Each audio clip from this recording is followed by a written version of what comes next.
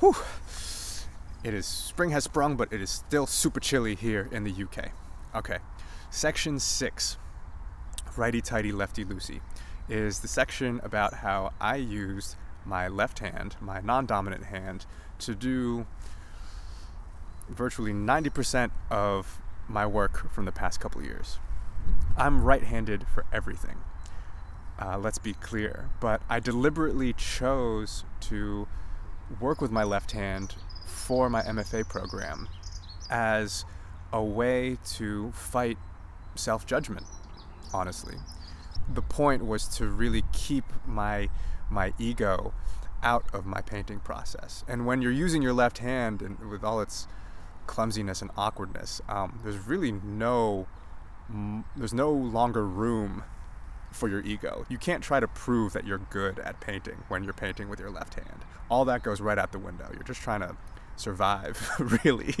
And it's hard at first, but I think it's a really valuable experience in a couple ways. First, a lot of Zen teaching talks about the beginner's mind, and when I was using my left hand to paint, I was definitely a beginner again.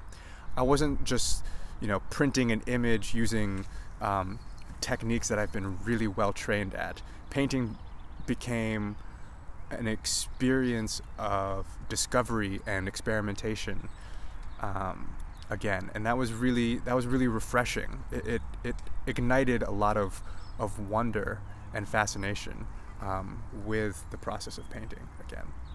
And the other way is it taught me a lot of self-acceptance. I mean, when you put a stroke down with your left hand, you don't really know how it's going to turn out, but you do know that you're going to keep going. So however the strokes turn out, you got to work with them. You got to keep building with them. So repeatedly having to swallow my pride and just accept what came out and keep going, I think is a really valuable lesson that I gained from working with my left hand.